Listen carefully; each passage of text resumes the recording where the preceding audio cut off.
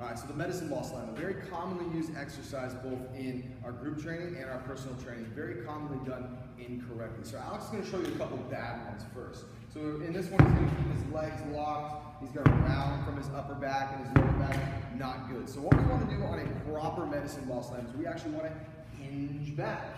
Okay, just as if we were doing an RDL or a deadlift. So I want him to do a couple good ones now, where he actually uses the hinge. And some of these balls don't bounce, so we just got to hinge a little bit more and go all the way down. But if you notice, the entire time, he's got a nice neutral spine, and he's using his legs and his hips rather than using his lower back.